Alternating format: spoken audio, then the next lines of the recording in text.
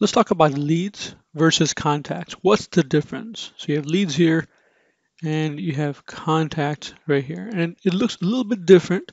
So let's talk about the definition and then look at the interfaces. Now, a lead right here is someone that you have not done business with yet. So it's a person that you have probably met somewhere, or you got the information through advertising, through networking, email campaign, or social media. It has a potential to become a customer, but this lead is still a lead and not a customer. Now let's move over to contact.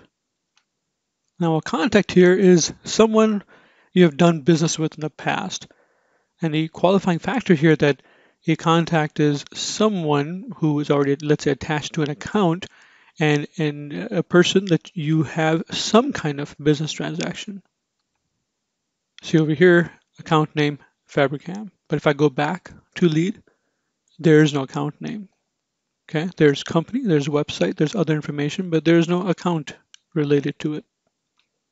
When you have a lead like this, you usually qualify this lead from right here to make it into a contact and to make it into an eventual opportunity. So let me go ahead and do that. I'm going to take Robin Counts over here, click on qualify.